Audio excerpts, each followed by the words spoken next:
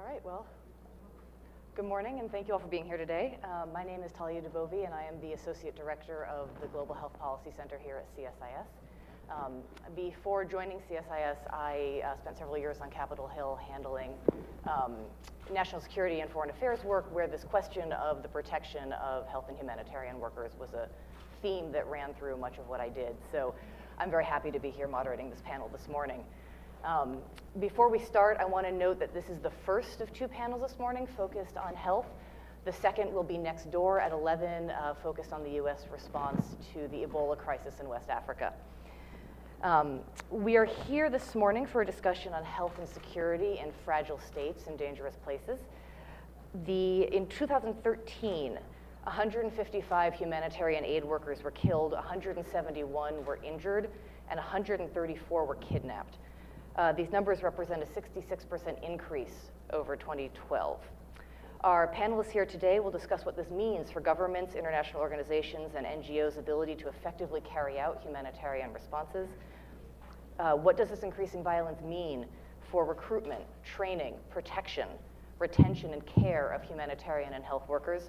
And what more can or should be done to provide adequate protection for this critical work? We have a terrific group of panelists with us today. I want to note that Gail Smith from the National Security Council sends her regrets. She was called away at the last minute, so even though she is listed in your program, she unfortunately will not be here this morning. I will give a brief introduction of our three panelists, and then I will turn it over to them for brief opening remarks. We will follow that by a short discussion up here, and then I'm going to open it up to the audience for questions. Nancy Lindborg is the Assistant Administrator for the Democracy, Conflict, and Humanitarian Assistance Bureau at USAID. In that role, she has led the Bureau's response to the Arab Spring, the war in Syria, the droughts in the Sahel and the Horn of Africa, and numerous other global crises. Before joining USAID, Nancy spent 14 years as the head of Mercy Corps, where she was instrumental in building a globally respected organization known for innovative programs in the most challenging environments. Bruce Eshaya-Chauvin is a physician with broad experience and expertise in international public health and humanitarian action. He is the former head of the Health Division of the International Committee of the Red Cross and former head of the Health Department of the International Federation of the Red Cross and Red Crescent Societies, the only person to have held both those positions. He is currently the medical advisor for the ICRC's Healthcare in Danger project.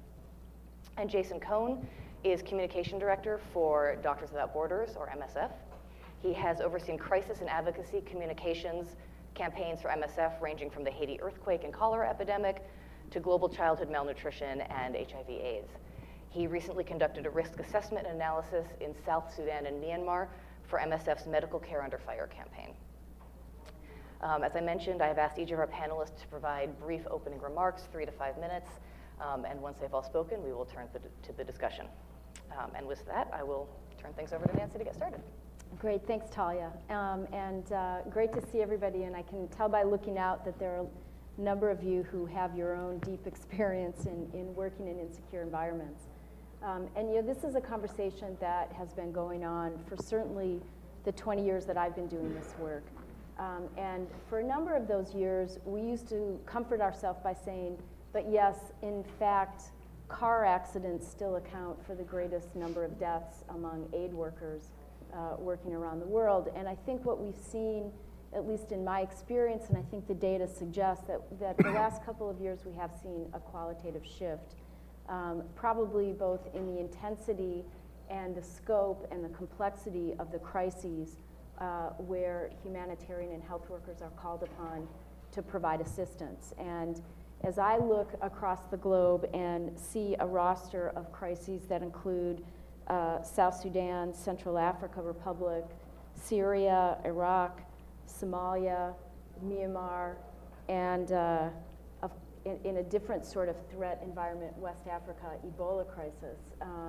You know, we are seeing an uptick in not just working in dangerous environments, but absolute targeted attacks on healthcare workers. And Syria, I think, really hit a high watermark in terms of the way in which first the regime, and now we're seeing with some of the terrorist actors, healthcare workers and humanitarian aid workers are absolutely targeted. And the numbers of those who are killed continue to rise, and we're seeing a lot of unmistakable evidence of clinics being targeted, by bombs, so that both the healthcare workers and the people that they're treating become immediate victims. We also have seen in the past 12 months in the Central African Republic, there have been about 50 specifically targeted attacks on humanitarian workers. And so, you know, what used to be the kind of more negotiable crisis environment where there was always the threat of kidnapping and one needed to be able to negotiate among various armed actors, has shifted so that, in fact, sometimes healthcare workers, humanitarian workers are in fact the specific target. And this is something that we've, I think all of us need to pay very close attention to. I want to note just two things. The first is the way in which at AID we are shifting how we think about the cadre, the people who go out there. And there's been a year-long effort inside AID to have a much closer look at the kind of training that we provide our people, and actually not just the humanitarian side of the house, but even the development actors who are increasingly called to work in environments that are more dangerous. You know, think Libya or Somalia or DRC, and provide a heightened level of training so that they have the tools, they have what they need to be able to stay safer, and also for the care component for when people come back from very high threat environments. We've put a lot of investment into staff care, into the kind of counseling that helps people be better prepared, and better counseled upon their return. On the program side, we're increasingly looking at the kind of programs that we need to be able to do in high threat environments that have a different kind of footprint and a different kind of profile. And I would just flag Somalia was a really important example of that. And we saw during that famine, when you still had al-Shabaab holding large swaths of territory, that in many cases people just could not get in. Very few internationals could penetrate very far into that country. And yet we were seeing famine indications on the rise. So we really pivoted to an approach that relied heavily on use of market forces, both in terms of using traders to bring food in and so providing increased supply into the markets, while we also enabled through cash vouchers to create the ability for people to purchase from the market. So it really modeled a very different approach for how to provide a market-based humanitarian assistance where you had such constrained access. And we're also having to look at all the ways in which you can do monitoring and evaluation in environments where you do not necessarily have access. And we've seen a number of our partners really push the frontier in places like Syria, using barcodes, for example, to track where items go, so that there's some understanding of the aid is in fact reaching the people you need it to, greater reliance on technologies. However, I would say that I am struck by, and it may be given how many crises we have going on right now, that we have, I believe, a shrinking cadre of both organizations and people who are willing and able to go into these very tough environments. And those who do have the skill set and the systems, the familiarity with working in high threat environments, right now are pretty stretched. The Ebola crisis has added to that, particularly given the pull on healthcare workers and the threat specifically to healthcare workers in that environment. I'm seeing that we don't have the pipeline of humanitarian workers that we really need to meet global demand. And I believe all of us will need to have a continued focus on how to ensure that we have not just enough healthcare and humanitarian workers, but the kind who are trained and ready and willing to work in those environments and do so with different approaches and in close partnership with those who are really on the front lines, which are usually the community members, local NGOs, you know, leaders of those countries. So, great, thanks. Thank you. Thank you. So, thank you very much for inviting the ICRC to this important event. As described, you know, the pattern of attacks on healthcare workers became such an issue that the ICRC decided to have a big study called the 16-country study, which took place between 2008 and 2010, at the end of which the International Conference of the Red Cross and states which have signed the Geneva Convention gave the mandate to the ICRC to lead a project called Healthcare in Danger, with a very simple objective: improve delivery and security of effective and impartial health in situation of conflict and other emergencies. But this very simple objective, as we know, has different components that are quite intricate and complicated. The fact that we have problems is obvious. We know all of that. And even if we don't have a baseline that can prove and give a trend, no one today will contest the fact that it's a very important problem. Violence against healthcare workers has to stop, and to be well understood, we don't need any set of new laws. We just need to implement what exists already. In 2012, I was based in Beirut, and I was receiving regularly visits from doctors coming from Damascus. And one of them told me that for him, it was more dangerous to be arrested with a Kalashnikov in his car compared to a dressing kit. Because a Kalashnikov, everybody will understand that he's trying to defend himself. With a dressing kit, he will be maybe treating someone from the opposition. I think this, as such, is quite a worrying trend. More recently, we've seen that during the Ebola crisis, healthcare providers coming to help people have been killed, and lack of information at the community level was obviously at stake. We gather evidence, we continue gathering incidents, but I just want to say that ICRC publishes on a yearly basis incidents that are coming from 23 different delegations. But we know that this is not representative as such as the reality, but at least it helps people to understand what are the different patterns happening in the field. We've got military, politicians, health professionals, volunteers from national societies gathering in 11 workshops, came out with a lot of recommendations. All of them are now available. A few examples. We cannot prevent military entering into a health facility. This, by experience, we know that's not possible.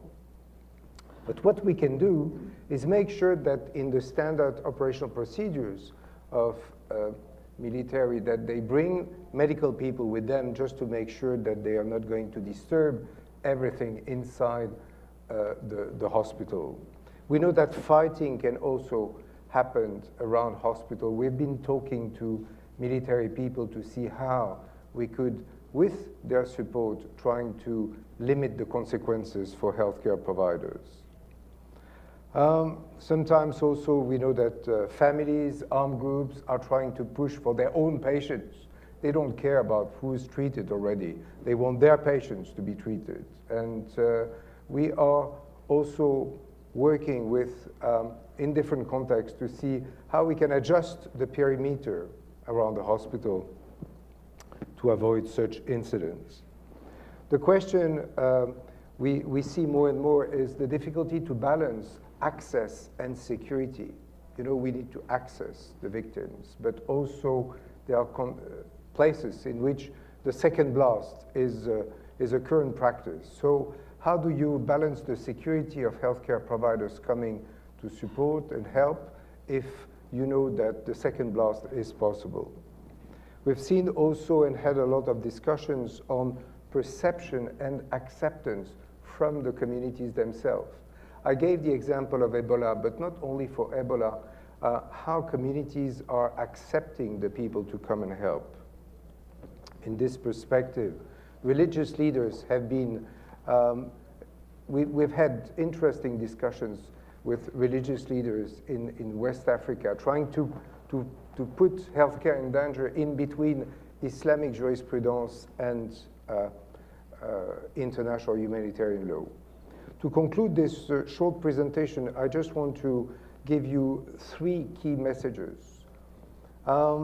We've been working through this project with a large variety of interlocutors.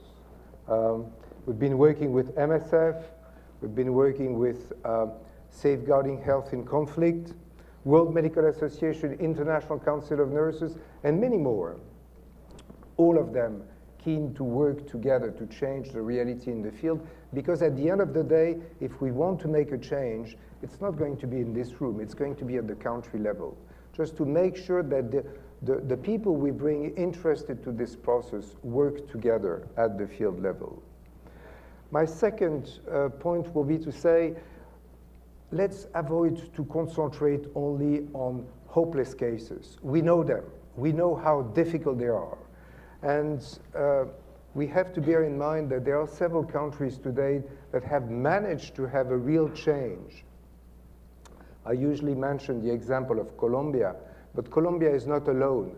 Afghanistan, Central African Republic, there are places in which people are trying to make a difference. So don't go only for the hopeless cases. And finally, in the set of recommendations we have, we see that a lot of the recommendations are on prevention, training, universities, research.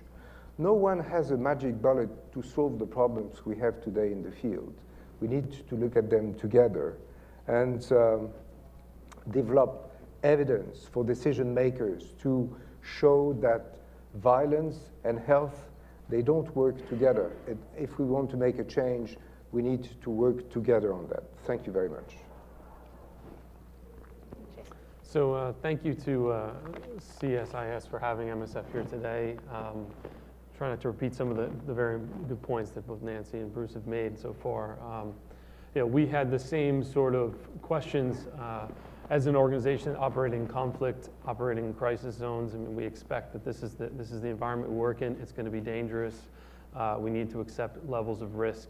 We need to measure them. We need to respond to them and adapt to them. And we couldn't, you know, empirically state are things worse today than they were before. But certainly, I think the key thing that we have to recognize is in those most acute crises, the Central African Republics, the South Sudans, the Syrias, there is a huge lack of assistance reaching the people that need it most.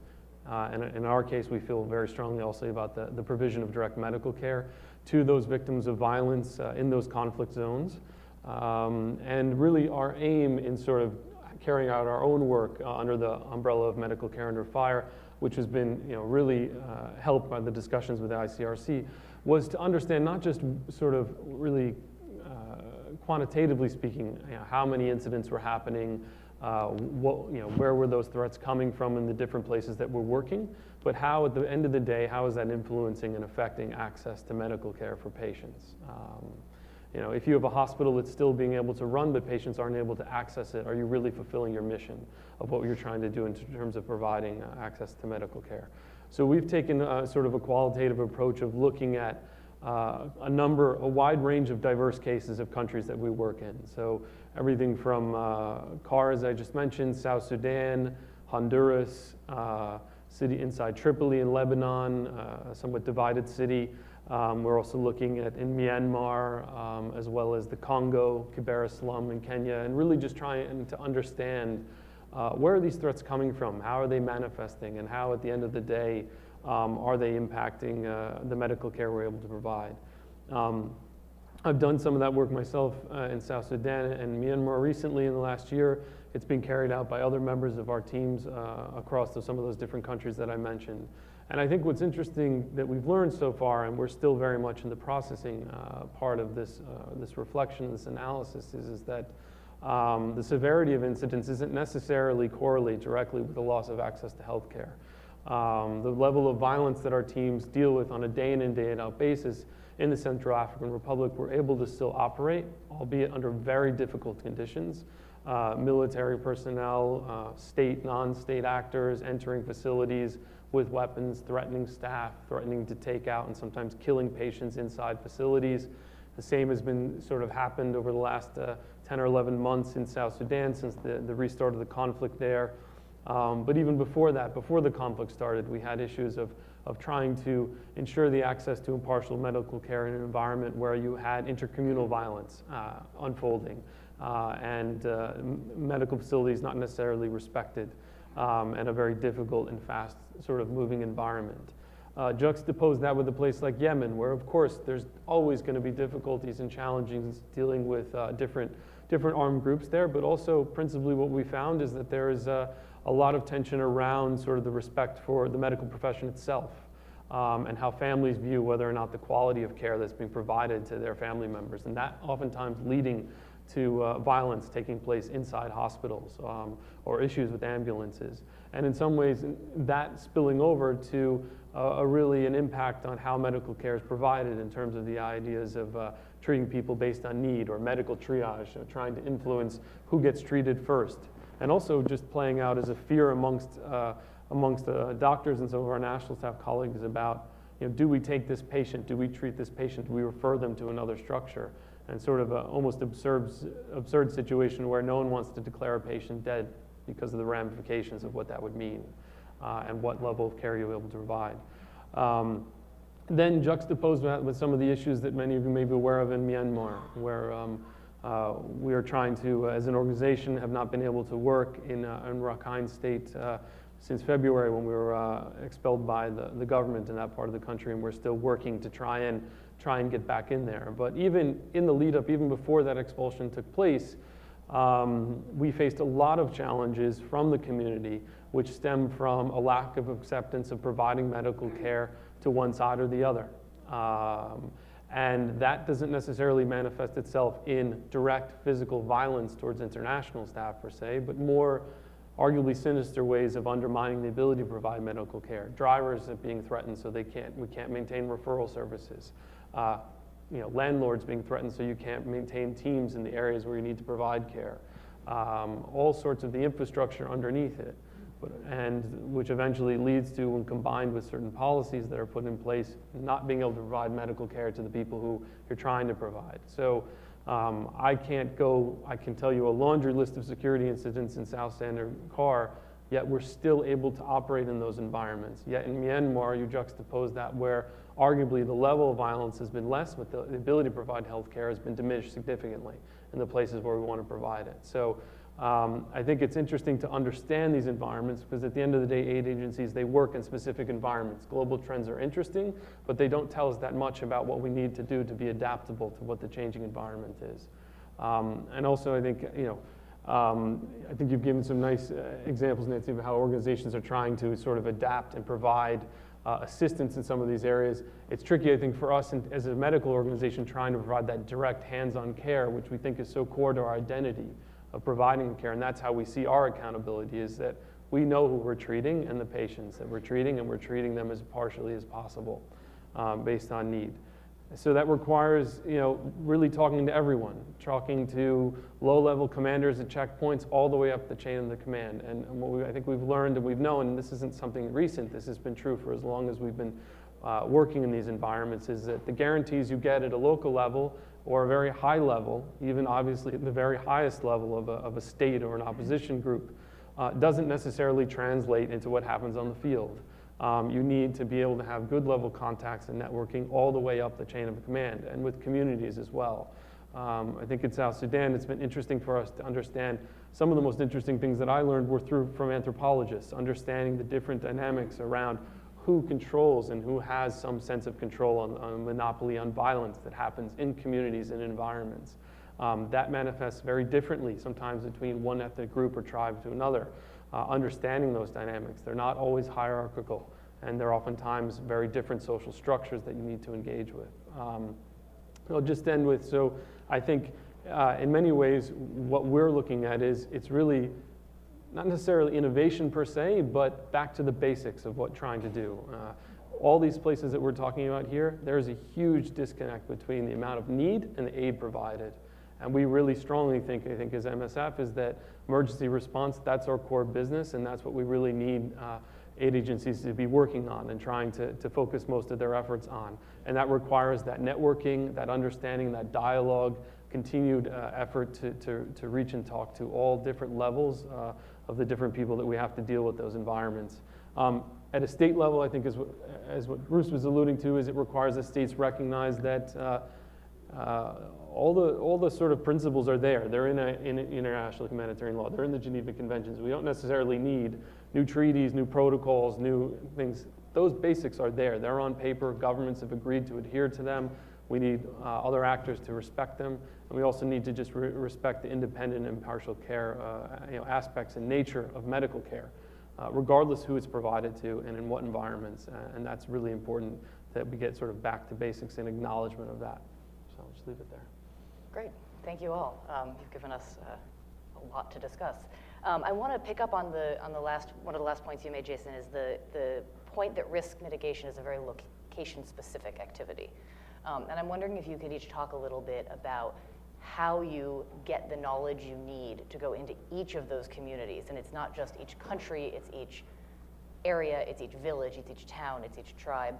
And whether or not you need, now that you're seeing possibly these shifts in targeting of workers, do you need different partners? Do you need better information? And do you have the ability to get what you need to do your work? So I think you really need both. You need the generalized information and you need the ability to apply it in, I absolutely agree with Jason, very, very specific situations. And I think what we've seen over and over again is that oftentimes in these big conflicts, and I'm thinking of Iraq, Afghanistan, Syria, you have opportunities to more deeply engage at the community level before the violence becomes more difficult to get more people in, more internationals. And it's critical that you form those community networks to get that community acceptance that is really the backbone of being able to operate in some of these areas, even if you're not able to be there in the same, at the same levels of personnel. It is very different when you're trying to provide care using some of the models that I think MSF does versus a model that is supporting local actors. And so you do have to differentiate the kind of assistance that you're providing. But that local knowledge, that really specific understanding of individuals and dynamics is key. One of the things that we've been doing for about a decade, if not more, is supporting the NGO security networks. And these are the networks. There's one in Afghanistan, there's one in Syria, I think there's one in a lot of these high threat environments where it's an opportunity to share that level of localized, highly contextual information real time among all the actors. And I've seen personally how this works, where say you're driving from one city to the next, you check through this network of everybody's security officers so that you can see exactly what's happening on the road ahead, or you can check on who the key actors are in a particular community. And I think that's been a very important development that brings additional sophistication to the operations, both of local knowledge, but also of at any moment, the security environment. Well, I think we can spend all day talking about risk mitigation. But I think maybe what will be interesting to say is first of all, because the patterns of conflict have changed. You have also a different set of interlocutors, and in some parts of the world, it became very complicated. I think as all of us, you want to make sure that, first of all, you don't risk anything for the people you send to the field, as well as for the patients you're trying to treat. And to get there, you need to work on the image you give. So People need to understand what means independence, what means impartiality, what means the fact that you're not there to be, sided. And so it is sometimes also a bit complicated. I agree that we have to work with local NGOs, but some of them will be felt as part of one side. And so, we have, through the project, we have a book on responsibilities of health personnel in which we try to explain very simply to healthcare providers, what are your rights and responsibilities in case of a conflict, in case of an emergency. And this alone, I think, helps people to provide a positive image of healthcare providers in the sense of the needed impartiality. And I think this is really, to me, a key element of whatever happens in the field to develop risk mitigation. If I may, just we know a lot in the field, talking to people at the ground level, that not necessarily well known at the global level. Sometimes all of us, we are a kind of link in the information that is provided at the global level from what we understand at the local level. Yeah, I mean, I think it's in terms of the risk mitigation, it's really a really open and transparent dialogue of what your intentions are as an aid organization. And for MSF, it's the how that we're going to offer care to everyone. We're going to treat people in many environments. It requires a real explanation of keeping weapons out of the hospital, and that we'll treat people based on need through a strict adherence to sort of medical triage. And I think it's sort of making sure that your operations and your rhetoric are aligned, right? That you're doing everything you can to reach populations on however many sides of a conflict they may be. I think, and also just from a personnel and from a training standpoint is, at least for us, I think it's really been a reaffirmation of that while obviously there is a command and control in terms of who makes decisions about when teams are reduced, operations suspended, teams evacuated in certain cases, that everyone in the team has a responsibility around the question of security.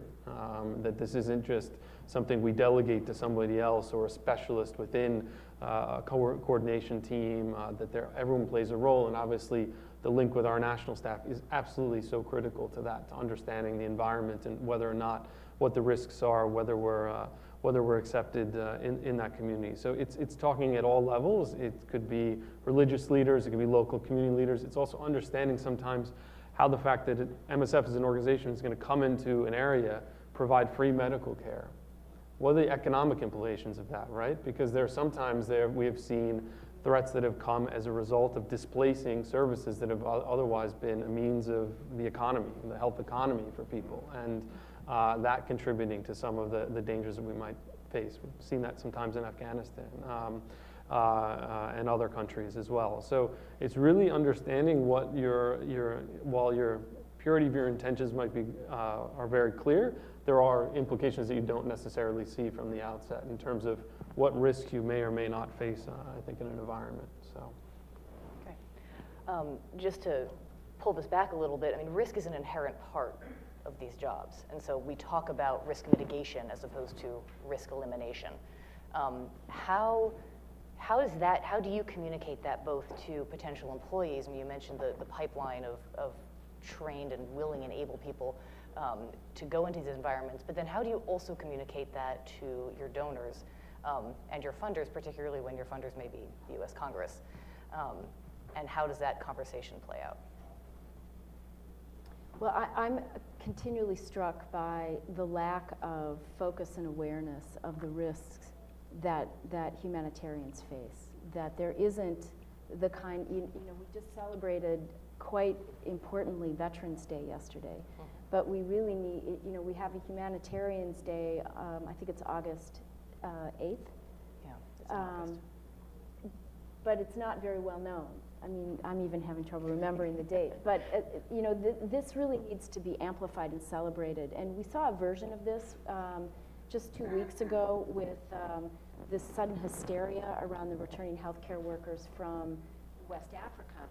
And President Obama made a big effort to hold an event at the White House to honor the healthcare workers, to try to change the narrative from one of stigma that these are possible disease carriers to really celebrating and recognizing the extraordinary risks that they willingly took, that they volunteered to take. And this is true whether you're fighting Ebola or whether you are providing assistance in Syria or Somalia or any number of the places that we've all named.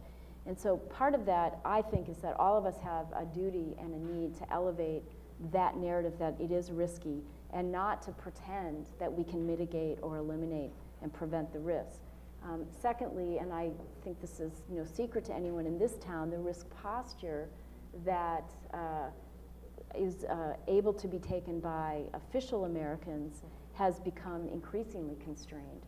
And so therefore it's even more important to have partners who are willing and able to get out there. I mean, I often say that if I hadn't been to a lot of these places prior to taking the position I have now, I would not have a very clear view of what some of these dynamics are, because you just, as an official part of the administration, you don't have the opportunity to get out because of the risk aversion that we have right now.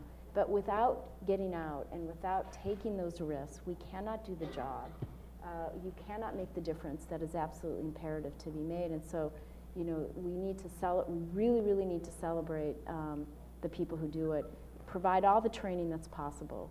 Look at all the ways, and I'm really struck, Bruce, you're absolutely right. We don't need new conventions or need new laws, but these are so not understood or respected by a lot of the critical actors who represent the risk these days. So it's really about what are the strategies, what are the ways in which we can make those more universally understood, respected, and applied. And we keep whacking at it in different ways.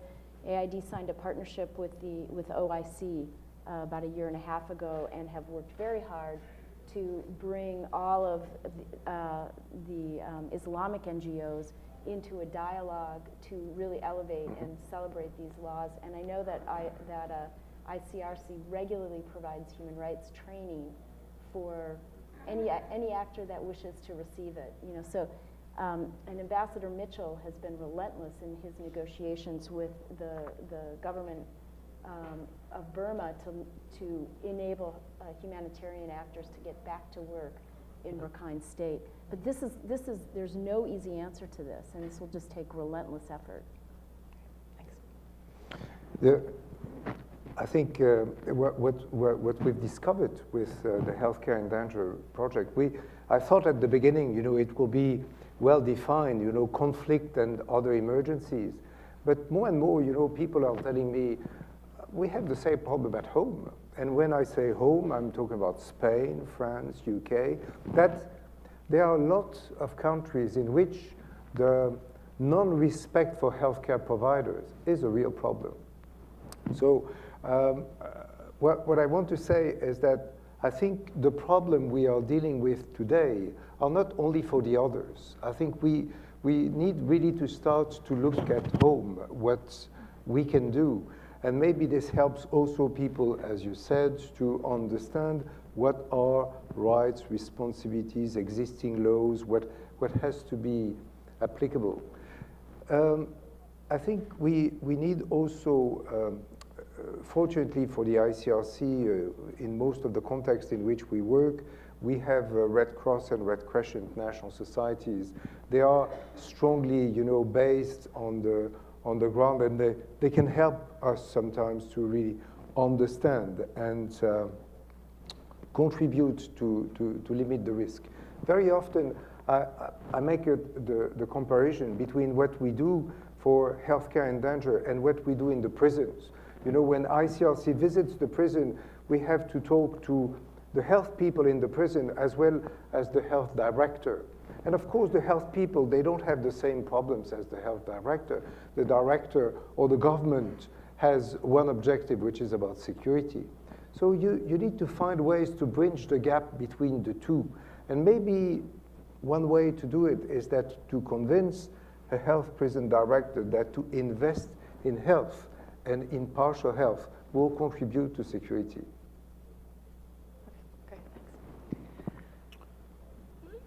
Yeah, I think one of the things that we've been trying to do with our work on these different countries is really just to practically kind of give examples of what works or doesn't work in these different kinds of environments, to train our own staff and sort of improve the sort of institutional memory and lessons learned from these places, and also share those lessons learned, I think, publicly as well with the rest of the medical and aid community. I think one of the things that, you know, some of the things we're seeing and we're learning practically speaking is that there are strategies where we can, you know, maintain medical facilities in areas where it is safe.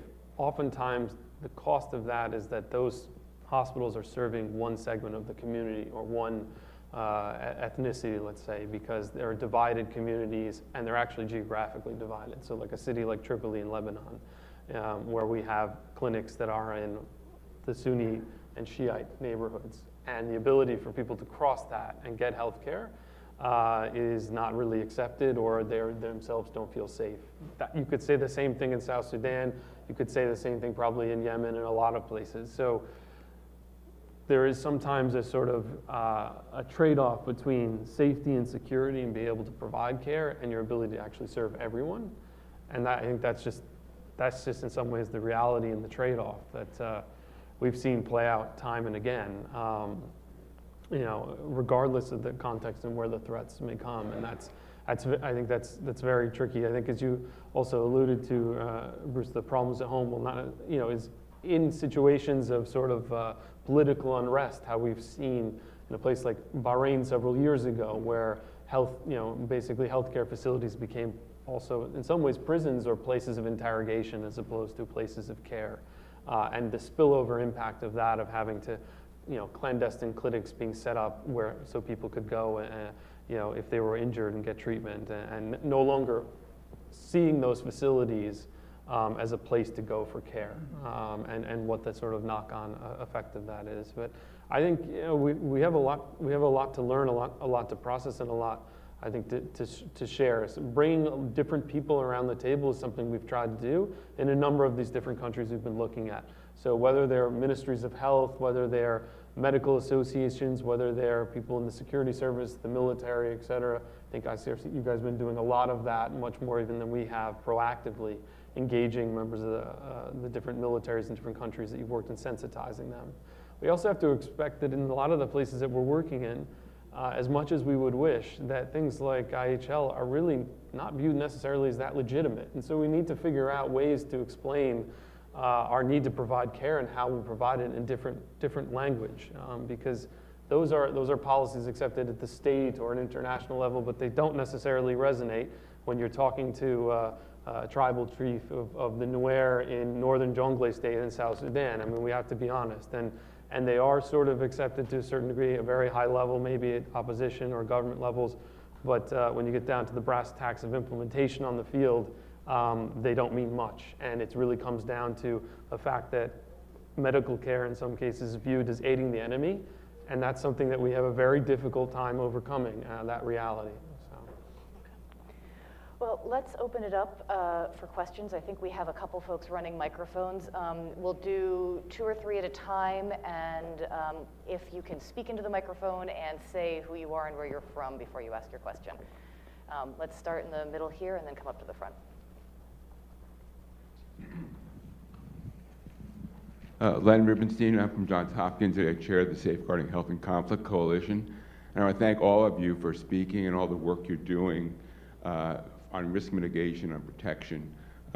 But the discussion tends to leave out a different element, which is that we know that indigenous health workers, not necessarily those who are affiliated as local staff with humanitarian groups, are the principal victims. And a lot of these risk mitigation strategies won't work. So we have to look at other ways. And in the discussion, one approach is often left out, and that is the monitoring, reporting, accountability mechanisms of the human rights community. Those have expanded recently. WHO is required now to collect data. Security Council has an accountability mechanism under the Children Armed Conflict mechanism. But it seems to me that that needs to be part of this. We even need criminal accountability, like in Syria. But that's very rarely talked about. Now, I understand the constraints of humanitarian groups in sharing data or in calling for those kinds of approaches, but I think leaving it out of the conversation is a huge mistake, because that's got to be part of the solution. So I'd welcome your response. Okay, and we'll come to the front here. Front corner.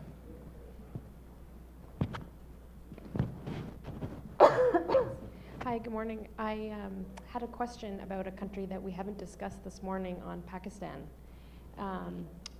Everyone knows that the KPK province is sort of a black box, and I was just wondering what advice you would provide to humanitarian donors and donors working in that country, and specifically in that province.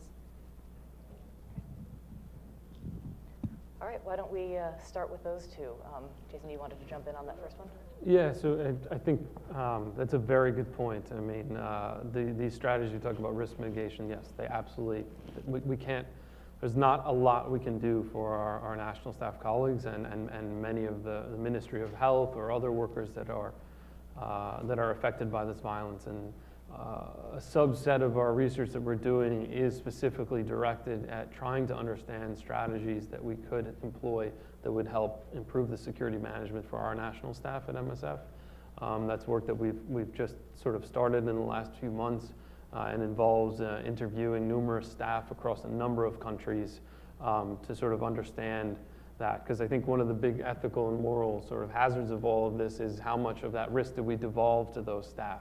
You know, in a place like Syria where it's almost impossible to have international staff, how much do we put on their shoulders, and at what point do you cross a line at the risk that you're allowing them to accept to do that work, and the commitment in that, and it's challenging, and I absolutely agree. We really haven't figured out how to do that better, outside of the fact that in some places, you know, we're bringing so-called inpats from different parts of the countries, and the responsibility we have to kind of bring them back to where they live in the country. But there's huge limitations, and a lot of research that needs to be done to understand those threats, I think, more accurately. Yeah, Len, thank you for your question. I thought maybe I haven't been clear enough, but the Healthcare in Danger project is not about humanitarian people. The Healthcare in Danger project is about all healthcare providers.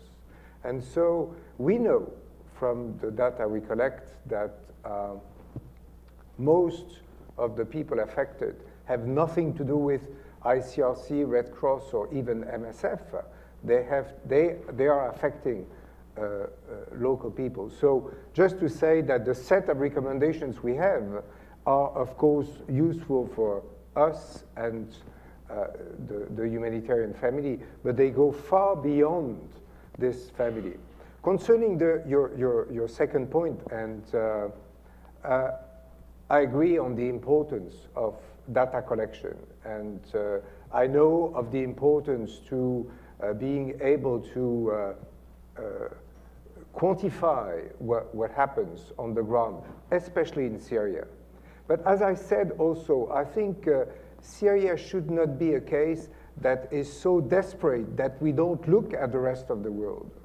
So that's the message, you know. It's important to stress what's happening there, but not to forget that there are many places in the world in which we can make also a difference. And just to your question about Pakistan, ICRC has been a few years ago brutally affected, as you know. And since then, we have sharply reduced what we've been able to do in Pakistan, even if we know that Pakistan is definitely a healthcare in danger priority in many sense. I just want to say that nowadays we've had, as a follow-up of the discussions we had with Islamic circles, with Islamic relief organizations, we had recently in Islamabad a big meeting with scholars. That's what we can do today. Unfortunately, not enough. So I wanted to just respond quickly to Len. I think you raised a really important point, and this, of course, is an age-old issue in terms of how to, I mean, a lot of humanitarian organizations have access to a lot of data, but we saw in Darfur what happened about 7 years ago when a number of groups were kicked out because of suspicion that they were providing information that was relevant to The Hague. I think that the question also is it can act as a deterrent more usefully or more frequently. It becomes an after the fact tool. I think we haven't seen in Syria that it's useful as a protection device, because there are lots of good reports that are coming out on a regular basis that chronicle exactly how many healthcare workers have been killed, clinics bombed. That data is available, and it hasn't deterred either the regime or ISIL. I think it's critical to collect that and to know that, to publish that. I'm not sure it's actually protecting the lives of the very, very courageous medical people who are bearing the brunt of a lot of that targeting. But you know, this is the ongoing conversation that we all have, and will continue to have. Just to jump a little bit off of the Pakistan question, you know, one of the things that I think we've seen over the last decade is a little bit of a blurring of the lines between national security priorities, humanitarian priorities, development priorities. And you know, the kind of example that comes to mind very quickly is the vaccination campaign in Pakistan that led to the bin Laden raid, and what the fallout was from that for all of your organizations. But you know, Jason, we were talking before this about the lines between development and humanitarian response, and I'm wondering if each of you could talk a little bit about how you respond, how your organizations are responding to both the mixing of these activities and kind of what you see as the way forward as a lot of these, as you see a lot of these lines continuing to blur and mix together. So on the relief and development mixing, I mean, I think we need to be just very clear about the environment in which we're working, because I have been a significant proponent for the whole concept of resilience, which is fundamentally the idea that when possible, one needs to connect up the relief and development in environments where you want to promote a more durable and a faster recovery and enable communities to be able to bounce back. And that involves investing at the community, at the regional, at the systemic level, and use those humanitarian dollars to set the stage for future success. And you need to blur it. I think that communities are not segmented into, okay, now I want emergency help and now I want development help. And so these are false categories that we have developed over the last 50 years as we perfect how we deliver assistance. That's very different, however, than when you're in a hot conflict zone, when you are trying to navigate armed actors to deliver essential assistance, and there's no possibility of moving into a situation of recovery. It's just a keeping people alive, and that's a very, very different kind of environment, and it may need different actors who specialize in doing that, but we, at our peril, continue to wall off relief from development in all environments over long periods of time. Then you have the Hades, where the NGOs were accused of creating separate systems for 50 years that didn't lead to any tangible progress. I will also say, since we're titled Fragile States, I take great heart in the framework that's developed by the G7+ for a new deal for engagement with fragile states. And it does require that one understands that to move out of conflict, you need to think about investment in things like legitimate politics and in security. And there are often countries where there's maybe the political will, but not the political capacity. And there's a different kind of engagement that one needs to have in those environments as well. So in my mind, what it comes down to is having a very clear understanding of the context in which you're working and the ability to make the appropriate choices based on that. Syria is pretty unambiguous. country that is still in a very hot crisis zone. However, there are communities in the north that are trying hard to not just, to not lose all of their market capacities and ability to have some kind of normal life for their families. Again, a question on which we can spend quite some time. Maybe, as you mentioned, the fragile states. I think the definition, of fragile states goes very easily with a fragile system, with a fragile health system, and we know, by definition that whenever we have to work, and this is what we do usually in most of the places in which we are together, is that the link, the lack of investment in health that has a consequence on the capacity of the state to react when there is a problem like Ebola or a conflict.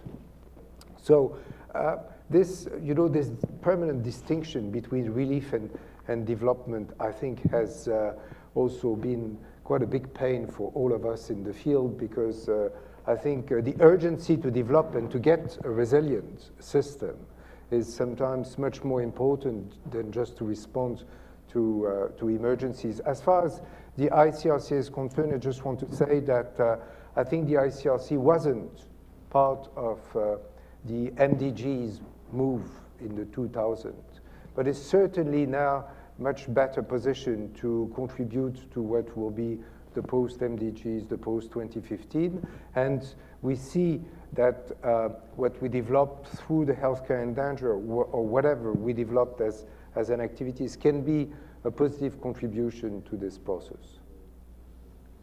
Yeah, I think, for us as MSF, as an emergency medical organization, we're very focused on the emergency response. And I think the tricky thing for us is that we've seen sort of time and again, the inability to shift from sort of this interim kind of post-conflict development programming, say in the South Sudan, back very quickly into an emergency response mode. And I think there's it's a very tricky balance to strike, right, between trying to understand that societies need to develop, they need to move on beyond conflict, and the fact that most of the places in some of those countries like South Sudan or CAR, arguably there isn't really a state functioning in the vast majority of the country to respond, particularly, at least from our view, to the health needs.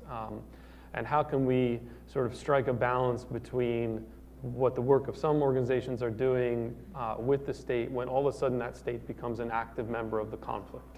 And how do we balance that, and how does that have implications for how those organizations are perceived, their response capacity? I think there's also a question of, from the donor side, institutional and government donor side, is where's the flexibility in sort of trying to strike a balance between the need to be accountable for the dollars provided to organizations to do what they said they're supposed to do in their grants and their contracts, and what the needs of the situation at hand require. And that we've seen that in Haiti in the cholera epidemic after the earthquake, the inability of groups to be able to shift and reprioritize as needs. We're actually seeing that unfolding a bit now, even though there's a very large machine moving in response to the Ebola outbreak, is that what we thought maybe a few weeks ago maybe isn't what we need today. And so how can organizations who are being funded less from private sources, let's say, and are more locked in, and understandably publics want to know what those organizations are doing, what they say they're doing, so there's that contractual accountability notion. But if it's not needed as the situation evolves, how do you adjust? And I think, for MSF as an organization who largely depends on private sources, we have some of that flexibility and independence, and I think it's a tricky balance for other organizations. In a place like Afghanistan, we had a lot of concerns, where we were trying to operate, obviously in areas that were controlled by, largely controlled by the Taliban. At the same time, how do you balance that against, working with the state, who's viewed and being a part of developing that state for which another side is opposing that same development. Say what you want about the values and the principles of that development, there's still that question of neutrality, independence, impartiality becomes quite difficult, I think, when you get down to implementation of programs and providing assistance in areas that are not controlled by the government you're helping to develop. So it's, I think it poses a lot of very difficult practical dilemmas. I think you raise really, really important points, and just a quick response is that, you know, through USAID's Office of Foreign Disaster Assistance, we have a great deal of flexibility, and in the Ebola response, for example, those grants are as flexible as they need to be to enable the shift in the response. Where we have had less flexible ability is in our longer-term mission funding.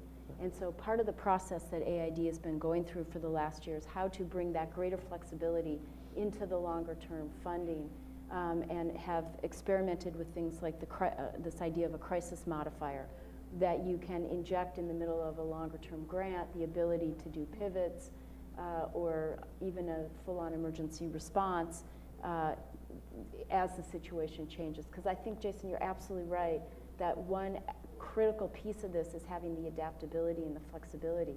Because when South Sudan went from being on a development course to all of a sudden the state being a part of the conflict, everything needed to shift and needed to shift quickly. And so there is definitely, I think, the requirement for the donor side to be as flexible as these environments require. There's a question in the back. Wait for we've got a webcast, so let's wait for the microphone. Greetings, I'm Thomas Ward. I used to work at the World Bank, and I'm heavily involved in the healthcare and other aspects. But my biggest concern is the corruption side of it, especially in the grants and the flexibility. If you look, there's a history of corruption in Liberia in particular. And my concern is if you just throw a bunch of money in it, are you just creating a bigger problem afterwards? The World Bank is on notice of, you know, corruption projects, but they've hit one person, but now they just go ahead and, you know, continue to disperse on new ones. Okay, thanks. There's a hand in the front here. Hi, my name is Sheila Murray. I'm with World Vision, and I actually wanted to go back to the comments that you made about the transition from relief to resilience to development in the context of health system strengthening. Just, you know, trying to work through that process myself recently and working on what those strategies really look like. And I was wondering if you had any strategies that you would recommend that really do promote sort of that transition. I mean, we have the World Health Organization's 6 building blocks for health system strengthening. I was wondering if you had any strategies that you've seen that really are effective when you're trying to bridge that gap and work on transitioning from a relief healthcare system to something that's more resilient. Thank you. And I'll take a spin on that question before I turn it to you guys. But in terms of, you know, the ability to respond to emergency situations, are you seeing an impact on where you already have health systems that are strong for the ability of local folks to respond to crises and to be able to keep the lines between, you know, what the medical missions might be and the other political and crisis environment that's swirling around, and whether or not that kind of underlying development is going to be critical for future crisis situations? Please. So those are both really important issues. On the corruption piece, you know, all of our emergency funding goes through partners, through UN or NGO or, you know, local actor partners, so that it's not going through government systems. It does beg the question, however, of how do you, without using the government systems, help them get strong? And that's really the crux of the G7 plus Fragile States New Deal question mark. And we have at AID looked at a number of approaches that can create greater transparency and accountability through like reimbursement strategies. We don't give the money to the Ministry of Health, but they spend the money and we reimburse them. Or also greater engagement of your regular citizen. There's a great project in Burkina Faso, where just by publicizing which hospitals were getting what amount of money, they suddenly increased the level of service because money had not been getting from the central budget to these hospitals. But when you put that citizen spotlight on it, there was a greater transparency, and therefore it had an impact on the corruption. So I mean, it's a constant effort to look at those kinds of strategies to reduce the corruption while also enabling systems to get stronger. On the resilience piece, you know, one of the things that I feel very passionate about is resilience is a shared goal of both relief and development. And I see it less of a transition approach, but rather a shared understanding that when you have resilient systems, you are absolutely able to withstand shocks, whether it's conflict, whether it's a virus. And we're seeing in West Africa, 2 countries that had very, very fragile systems and were quickly overcome, as opposed to what you see in Senegal and Nigeria, where they were able to mobilize and contain the spread of the virus. So that absolutely needs to be a shared goal and something that is thought about, again, highly contextually specific as you move through these responses. In the Ebola situation, you know, it's a big, big challenge because that's a hugely expensive response for things that cannot be reused. You know, the protective personal equipment, for example, is a gigantic piece of the budget. However, what I think about are 3 things that hopefully we'll be leaving behind. First is a population that has moved light years ahead on sanitation practices. You know, I think that this has been a crash course in hand washing for those 3 countries. Secondly is a trained cadre of health workers that has been enhanced in what they've been able to do. And thirdly, we're already looking at how to revitalize the healthcare system as a part of the next phase of the Ebola response, particularly in Liberia.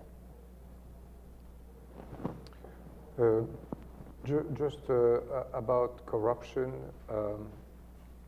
I think you know, coming here with a strong field background, I have to say that we need to see what kind of corruption are we talking about? Are we talking about the big corruption at the government level, or are we talking, you know, about people asking for money just because otherwise they can't survive? At the hospital level, you know, the nurses, the doctors. So I think corruption is something that we have discussed throughout the project with the angle of medical ethics, ethical principles, and see what are the situations in which healthcare providers can be put in difficult situations. Some dilemmas are coming on the issue of corruption. So don't want to go into details, but just to tell you that the project has tried to address that too. Concerning the resilience, what you've been mentioning, I think it has to be said also that in some context, you know, if we look at Afghanistan, for instance, we can't behave in Afghanistan like if it was the first day. We are there for 30 years.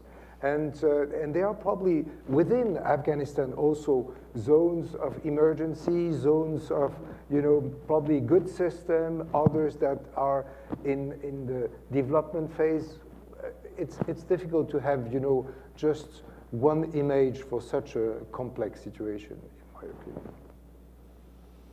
Yeah, I mean, to be frank, I think we're not set up as MSF sort of to be where our expertise is in building systems or strengthening them. That said, in stable situations, we do a ton of work in HIV, you know, drug-resistant tuberculosis, malaria, a lot of areas that are relatively stable, where we're oftentimes working with ministries of health, you know, trying to improve protocols and practice in the medical care field. So we're trying to do what we can there. I think, you know, as I alluded to earlier, this concept of resilience is not something necessarily in the sort of wheelhouse of MSF, let's say. And I think, you know, we kind of come back to the same point, whereas we have to acknowledge that right now we have an aid system that is highly overstretched and in many ways underperforming in a lot of aspects in the most critical crises. And we talk about resilience in the context of systems, I think, and that's very important. But we also have to acknowledge that we face a situation, more refugees than we've probably had ever since World War II. We have people, individuals and communities that are arguably incredibly resilient. They're having to deal on their own for months at a time without anyone coming to assist them. And for me, that is, and I think for MSF, that is the unacceptable situation that we have right now, is that as we try and build those systems, there's no functioning state in Central African Republic, and there won't be for a long time. We have to acknowledge that. The mortality levels that we saw back in 2011, most of it largely from malaria, were catastrophic. They were emergency levels in an unstable environment. And I think for the aid community as such, we have to acknowledge that we need to be better at assisting those populations because they're demonstrating incredible resilience. The health workers that are staying in their communities are showing incredible resilience. I mean, we had a situation in South Sudan, in Lear, in Uni State, where we had to evacuate our hospital, and this is our national staff, took patients in an ambulance, evacuated the hospital, the sickest. Those ambulances were stopped. Armed groups took the ambulances. They took them by stretcher bearer into the bush for months at a time with whatever medicine they had. They tried to give the TB patients, the HIV patients who were there, medicine to last them as long as possible. I mean, this is individual acts, I think, and we see like refugees surviving countlessly without assistance, whether they be in Ethiopia, coming over from South Sudan, or a number of other places. And we just need to continue, at least from our perspective, to do that assistance better, to be there faster, to provide the needs as best as we can. And that's really, I think, is really what is in some ways lacking and frustrating for MSF as an organization right now. And we acknowledge we're not in a good place to be building systems ourselves. We've built ourselves to be responsive in other ways, and that can certainly be done by other organizations. We just see this critical gap right now. Well, I would love to continue the conversation, but our time has run out. I think that a couple of the points that I've taken from this conversation are we need to be working harder to make sure that everybody across the globe understands who these actors are, what they're doing, what humanitarian response is, and celebrating the medical professionals and humanitarian workers who are out there doing this critically important work. And we need to continue this conversation and make sure that we're doing everything we can to build a trained, able, and willing workforce to go out and continue to do these missions throughout the globe while we continue to work on stopping the crises. Thank you very much to Nancy, to Bruce, and to Jason for coming and being here today, and thank you all for listening. Thanks,